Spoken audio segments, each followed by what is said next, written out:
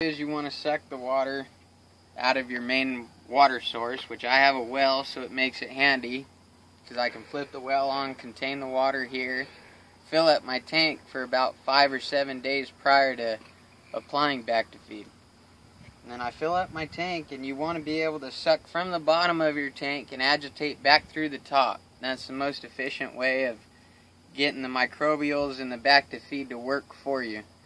And make sure you keep your tank lid open because the oxygen helps with that too. And then once you get it mixed for about 4 or 5 days, for about an hour or two every day, you want to mix it.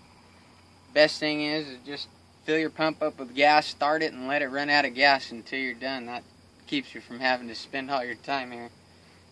And then get you a burbler that you can set your flow to the amount of gallons per acre you want to put out. I do the max. I put 20. It runs on this whole ranch. I have 127 acres. It takes me 3,000 gallons. And I run it on my ranch every irrigation. That it? Fine. Okay.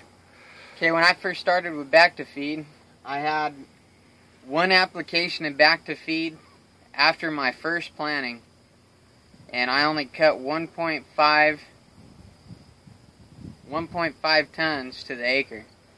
I started using back to feed after that on every irrigation, and I went from 1.5 to 2.4 tons. That was my next harvest. My very next harvest, I went from 1.5 to 2.4 tons.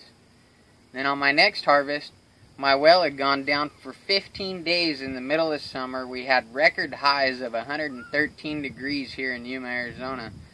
And my hay, you could walk out there and break it in half like it was wheat straw. It was dry. And it had been 15 days.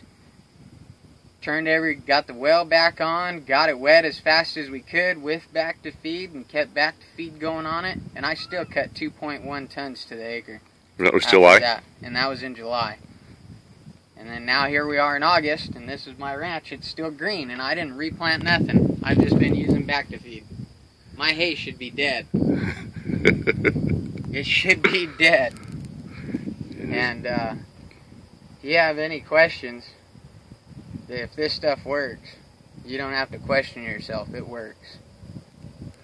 And my name is Clint Curry, and I farm in Yuma, Arizona. My ranch is down here by San Luis. It's river bottom ground, and before back to feed, you couldn't go out in my field and dig a hole with a shovel. Now you can. This stuff really works.